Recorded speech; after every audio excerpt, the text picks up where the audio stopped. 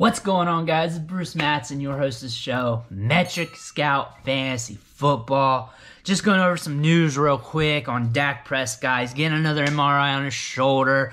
By the time you watch this, we'll probably already know some more information about it because of the transition process of me uploading this video onto YouTube. What actions can we take from this news to impact our fantasy football teams to make our teams better? Right now, he's being drafted on average per 444's multi-site ADP.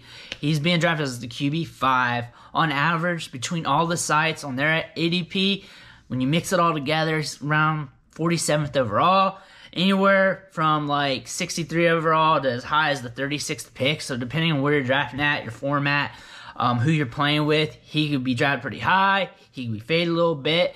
But the one thing to notice is that if this news starts to drag out, or Dallas starts being a little more cryptic with the information about his injury going forward, we can take advantage of that by just monitoring the ADP and then seeing how far he personally falls in your draft. So if he's falling, let's say past the top 50, 70 in drafts, 80, because people are not willing to take the injury risk, if he's falling to a part in the draft, you're willing to take that risk, pull the trigger, because this Dallas offense is fast-paced.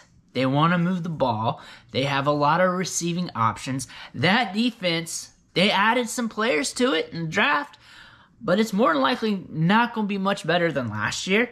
Maybe it'll be a little bit better, but not enough to really impact the offensive flow. So Dallas is going to need to be moving the ball. There's been a quote out from Dak saying he wants the offense to be more balanced. Everybody wants their team to be more balanced, because that indicates that they're able to do everything in their offensive game plan unless they want their game plan to be a certain way. But if the game script calls them to have to throw the ball, which this defense looks like it's going to indicate that, then they're going to have to do it. So Dak being on the field healthy, throwing the ball, throwing the rock could mean a lot of fantasy points, could mean a good value for your fantasy team. And if you're going to take that risk with Dak, drafting 6th, 7th, 8th round, wherever he falls to, whatever happens, we don't know the values right now. This is fresh off the press pretty much. Pick up another quarterback with one of your last picks. 17th round, 18th round, 16th round, whatever. Just pick one up just in case so you have a dude for the first few weeks of the season. If worst happens, if the worst case scenario comes into effect, you're covered.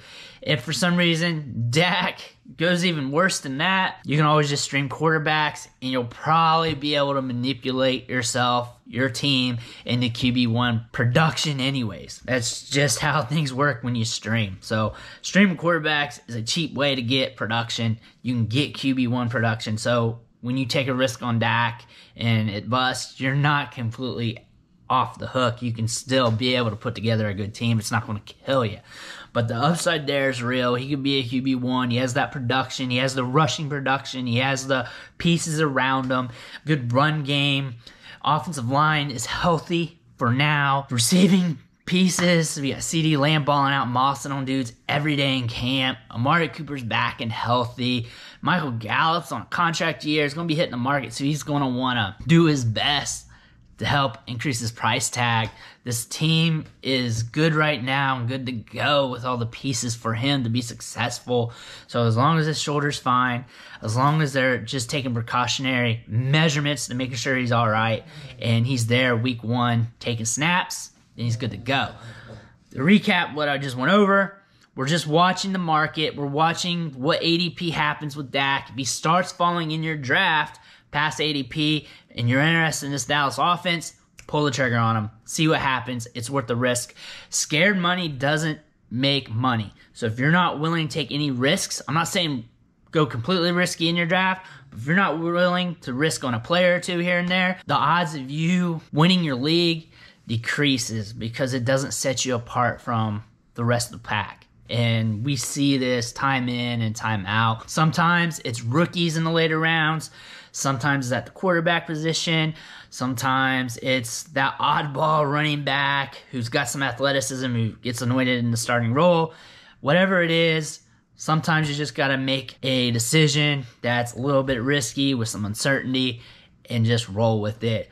But just monitor Dak's value, his ADP going forward, and if you're interested, and if he's coming at you at a value, take it. I want to thank you for watching the show, sticking with me. Make sure you hit that subscribe button on the way out, and I'll catch you next time.